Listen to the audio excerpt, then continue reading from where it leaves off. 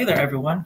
I know it's been really weird with now that Facebook and Apple going at it, and so they make it so you have to verify your domain every single time you want to use the Pixel. And so I just wanted to go through all this and kind of make it easier for you to understand this. And so I am right now in business settings, and we got our domain brand safety. If you scroll down to the bottom, and domains. Here you could add all the domains. Add it. All you have to do is just put in there whatever domain it is, press that, and then it'll look like this. There's instructions to do it. I think the easiest one is the first one, DNS verification.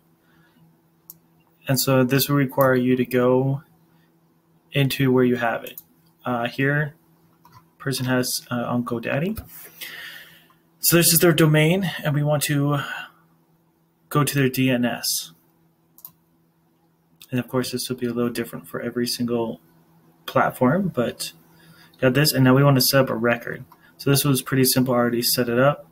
You'll add, select. For this one, we want text. The host is the @sign. The text value, you want to copy to clipboard this exact thing. Put it in there, save, and then from there, you just come back and press the verify button. I refresh it every single time. After I put it in there, I come back. It probably won't work the first time. I refresh it, come back, verify. And I come in here, and once you have it, it's going to look like this. You want to make sure you actually connect it to the right page. You'd add the asset and put it to the right Facebook page. So you can do that. And that's it for verifying the domain.